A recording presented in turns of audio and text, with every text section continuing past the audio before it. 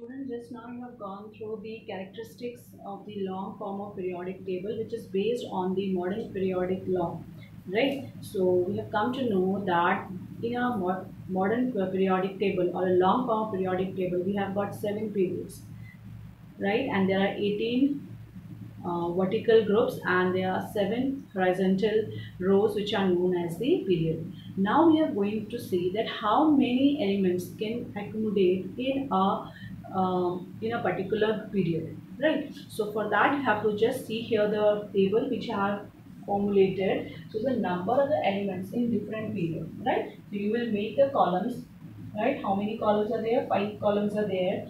First is of the period, second is of the n, where n stands for the principal quantum number, right? And orbital, third column will be the orbitals which are going to be filled up. And these are the electrons which will be accommodated, and this is the number of the elements, right? How many number of elements will be present. Now here n stands for the highest principal quantum number for that period, right? So period 1, right? So here what will be the highest principal quantum number? It will be first shell only, n equals to 1. So here the orbitals which is going to be filled up will be only 1s, right? And how many electrons can accommodate in s subshell? Yes, it will be 2 electrons. So students, so in the first period, we are going to have only 2 elements. So number of elements is going to be 2. There is gradual filling of the elements in that gradual filling of electrons in the period. Right? So we have got 2 electrons. So first is hydrogen and then second is the helium. Now second comes to period number 2.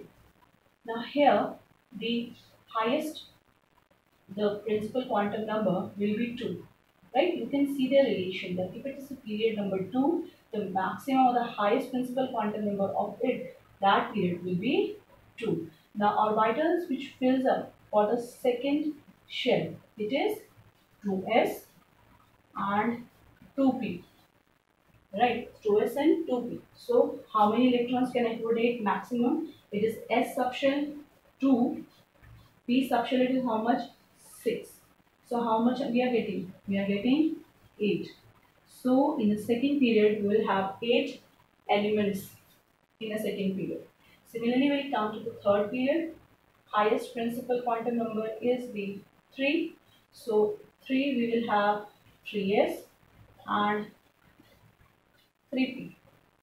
Right. So it will be 2 plus 6 again will be 8. So number of elements in third period is again 8. Now fourth period, n equals to 4. Now here students, the orbitals which are going to be filled up is 4s. This we are writing in the form energy level, it is 3d and then it is 4p, right? So s subshell will have 2 electron maximum, d will have how much? 10, p will have how much? 6. Right, so how much we are getting? We are getting 18. So it is number of element is coming 18. Now we'll do for the fifth period. Right, here we have got 5s, then we'll have 4d and then 5p. So it will be again 2 plus 10 plus 6, that is coming 18.